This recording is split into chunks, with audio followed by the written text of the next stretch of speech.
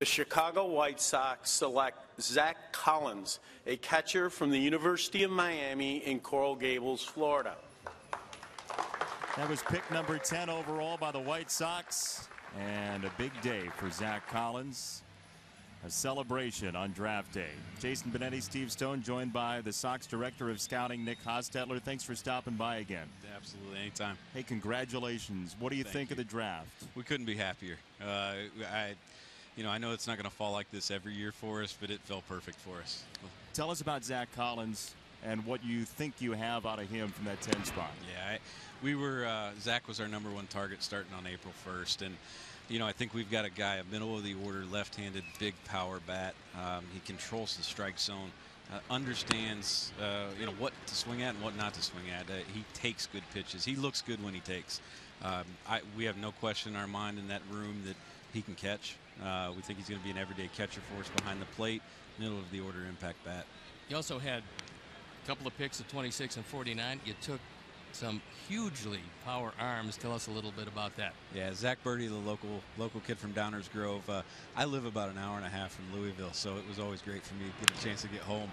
But Zach just has a big time arm. Just an unbelievable mentality and makeup as well. And I think that's the one thing that doesn't go is widely reported like the stuff does. But his makeup, his aggressiveness, his coaches at Louisville just absolutely love him. He's got back end of the bullpen mentality for sure. And everybody talks about Alec Hansen, and they always talk risk reward with Hansen. The fact that he might have been the riskiest, but he has maybe the highest ceiling. He does. There is a couple guys in our room that felt he was the best college pitcher in the draft. Really? The upside is just absolutely tremendous. I actually saw him pitch on Mother's Day. My wife wasn't exactly happy that I flew out and saw him pitch that day, but he was outstanding that day. There's a potential 4-pitch mix with him. He's 6'8". He's got long arms, and it is power stuff.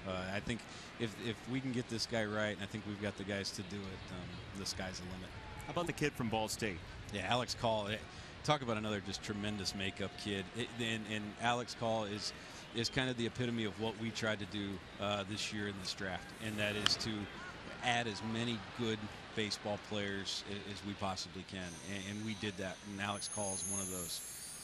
So what happens from now? I mean, you've got the guys that you targeted, and you're happy, like most scouting directors are, that you've got some guys that maybe surprised you that they were still there. But now you're getting to the middle of the draft. And so when you look at that, what are you looking for exactly? Yeah, we're looking for guys with big, loud tools at this point. Something that jumps out at us, something that we think that he can hang his hat on as he progresses through our system. I think there's a few more of those type of guys on the board. We're trying to get those guys in order tonight, make calls to the advisors, find out what the signability is, and having our area guys reach out to them, kind of checking the makeup as well.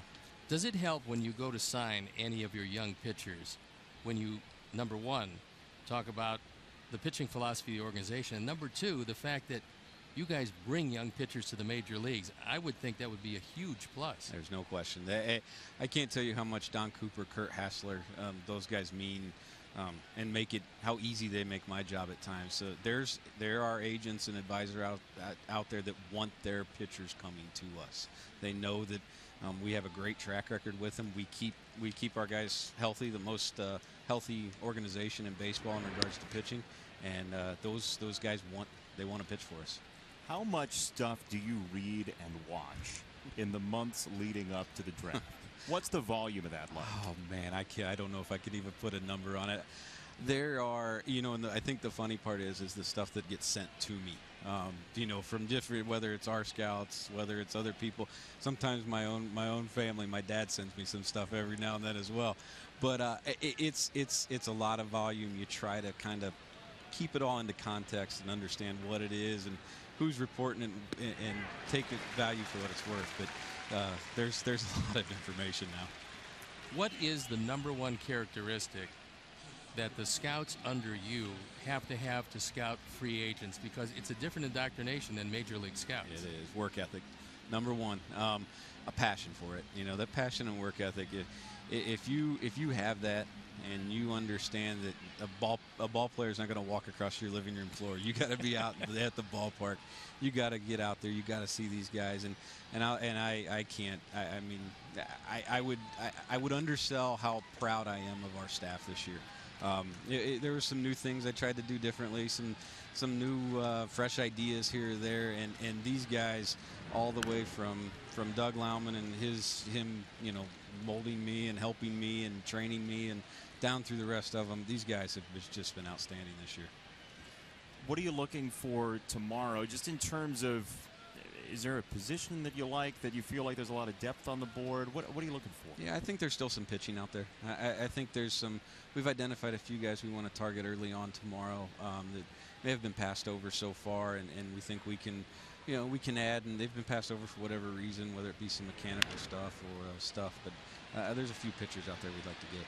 Left center field, Eaton is over to make the catch for 2 outs. Because catchers are at a premium. I mean, all catchers. You took one in the first round in Zack Collins, certainly, but not to be missed, the 8th pick, Nathan Nolan, another catcher. Tell us a little bit about him. Yeah, plus catch and throw guy. Handled a good staff at St. Mary's. They also had a guy, I think he was a 4th or 5th round pick on that staff, Corbin Burns, and Nate did a tremendous job of just handling the staff. The coaches there trust him. Adam Virtus, our area scout, just absolutely loved this kid. Had him as high as the 2nd round. So when he was there, when we had the chance to get him, it was a no-brainer for us. What's it like for you to see the reactions of the kids that you picked? It's special. To sit here and think that you have some hand in helping a young man's dream come true, it's, to say that it doesn't affect you or get you a little bit emotional would be a lie. It's something that I know I dreamed of as a kid, and I had to find a certain different path to get into a major league organization than some of these guys that we're drafting. But it's pretty special to see the reactions of Zack Collins and Jamison Fisher, and we got a text from him not too long ago. It just is thanking us, and it's special. It really means a lot. Couldn't you get a bigger guy in the first round, or a guy maybe with more power than Zack Collins? You know what? If we're gonna, the one thing I'll say, whether he makes it or he doesn't make it, if we get into a fight, he's going to be the first one out of the dugout. He's there with you. Exactly. 2 strikes on a Hosmer. And Abreu finishes the inning. Nick, thank you so much for all your insight. Congratulations. Thank you. Nick Hostetler, Sox scouting director. 5-2 Sox tonight.